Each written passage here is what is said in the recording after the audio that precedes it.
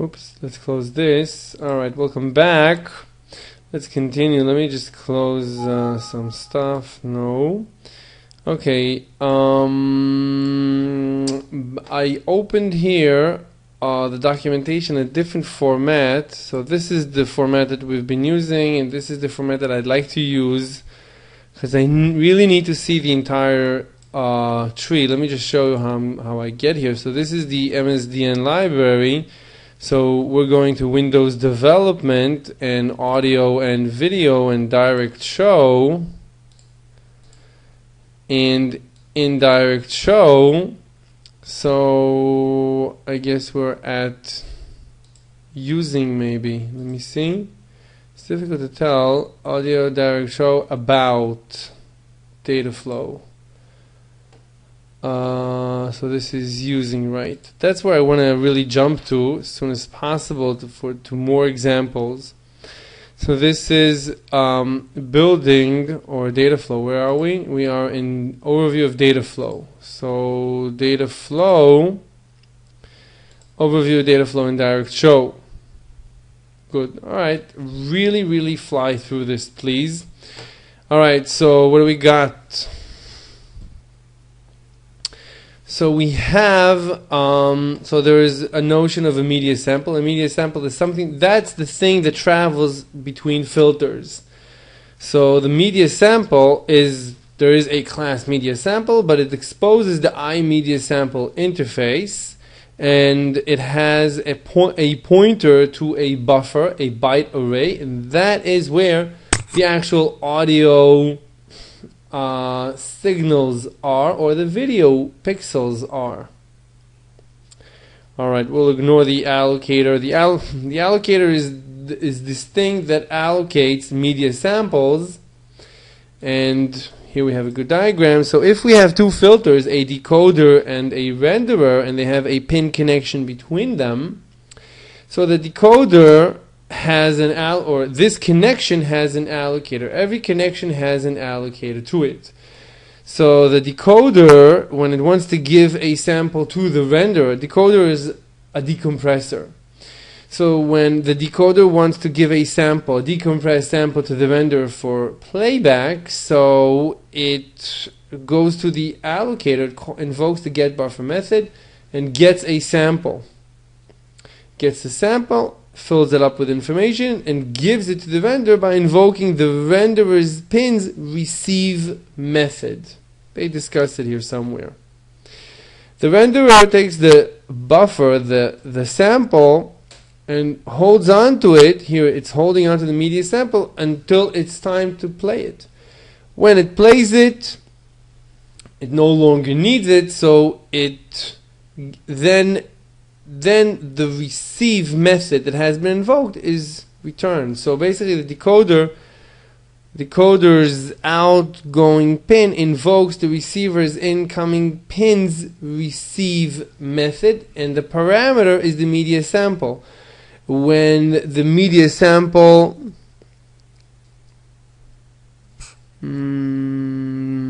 anyway, when the render is finished, so basically it releases the media sample. We'll come back to this. This is a more complex case.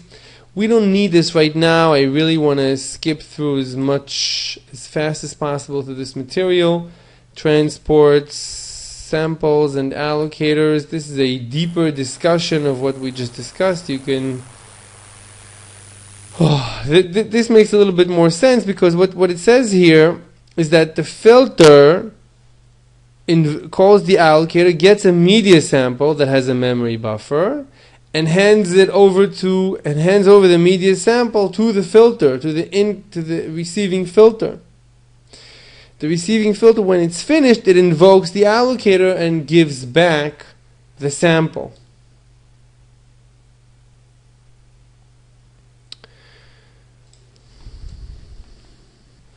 Right, here is a good discussion. Basically what they say is that when the receiving filter is finished with the sample, it invokes the release method of the sample. Right, the sample is a COM object, so it has a release method. So the receiving filter, when it's finished with the sample, it invokes the release method, and the release method does not destroy the sample, but rather puts it back in the allocators pool. Very nice. Filter states. Alright, I don't see anything important here. The pool model. Not important. Event notification in DirectShow. Overview of event notification. I think we might have some code here. Retrieving events. Good, we have code. Alright, this is good. So this is where I like to go back now to writing some more code.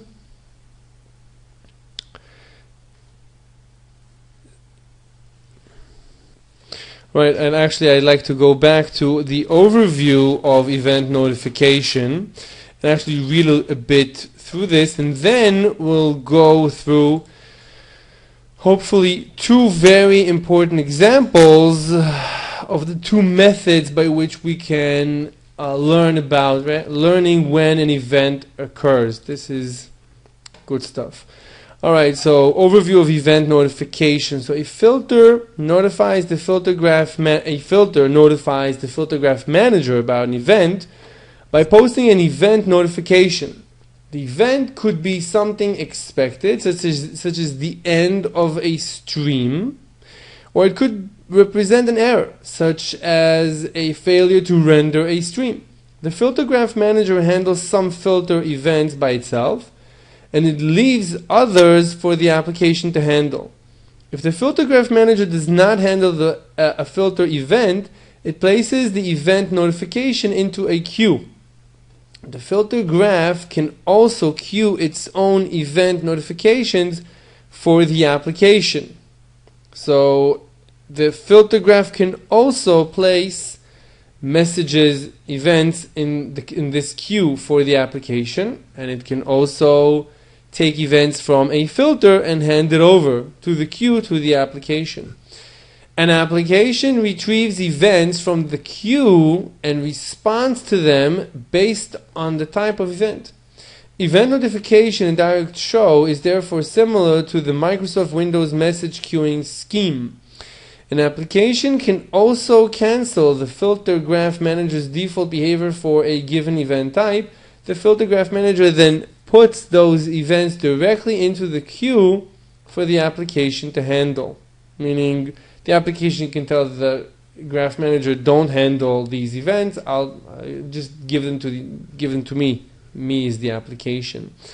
This mechanism enables the filter graph manager to communicate with the application, filters to communicate with both the application and the filter graph manager, and the application to determine its degree of involvement in handling events, retrieving events. The filter graph manager exposes three interfaces that support event notification. iMedia Event Sync contains the method for filters to post events. iMedia Event contains methods for applications to retrieve events.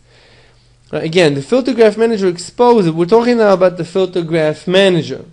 So it has an iMedia Event Sync for posting events. It has an iMedia event for applications to retrieve. The iMedia Event Sync is a call, according to what it says here, is a callback mechanism. Seems to be a callback mechanism. Contains methods for filters to post events. iMedia Event Extended inherits from and extends the iMedia event interface. Filters post event notifications by calling the iMedia Event Sync notify. The graph manager implements the iMedia Event Sync, meaning I'm a sync. A sync means I respond to events. I can receive events.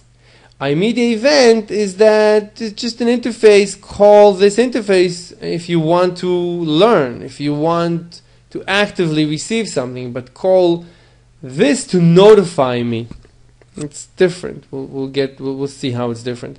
Filters post event notifications by calling the iMedia event sync notify method on the filter graph manager. An event notification consists of an event code which defines the type of event and two parameters that give additional information. Depending on the event code, the parameters might contain pointers, return codes, reference timers, or other information. For a complete list of event codes and parameters, see event notification codes. To retrieve an event from the queue, the application calls the get event, the iMedia event get event method on the filter graph manager. Right? We did something similar in our example. We had an iMedia event interface extracted. This is an iMedia event, right? This is an iMedia, and we asked the filter graph, please wait for completion. Don't return, block this function call until you've completed the playback.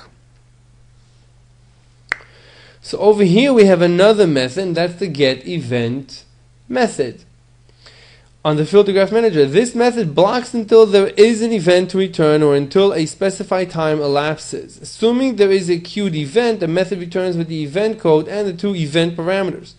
After calling get event, an application should always call the free event params method to release any resources associated with the event parameters. For example, a parameter might be a BSTR, that's a COM version of the string value that was allocated by the filter graph.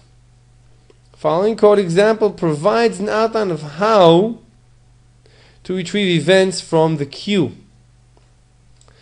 So an application would invoke the filter graph manager's queue, the get event of the filter graph manager.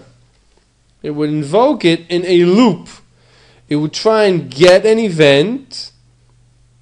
If the HR returns the return code, if it's a successful code, then good. We'll learn about the comma operator in a second. In that case, we'll switch on the event code returned, do whatever you want in accordance with the event return, and then release the event's parameters. And again, call the get event, test the value. If it's successful, that means we got an event out. And we go into the block. If it failed, that means no more events. And then you just break from the while. To override the filter graph manager's default handling of an event, call the cancel default handling method with the event code as a parameter. You can reinstate, that's not really important. The next topic, that's where I want to dive into an example. But before that, maybe we should try and somehow implement this in our code. Alright, so that is what we're going to do in the next lecture. It's going to be actually a little bit intricate. We'll see the problems. It's really not a good solution. And then we'll go to the ultimate solution, which will give us actually two solutions. And we'll learn these. And also add this code. This is additional code on top of the fundamental code of the get event.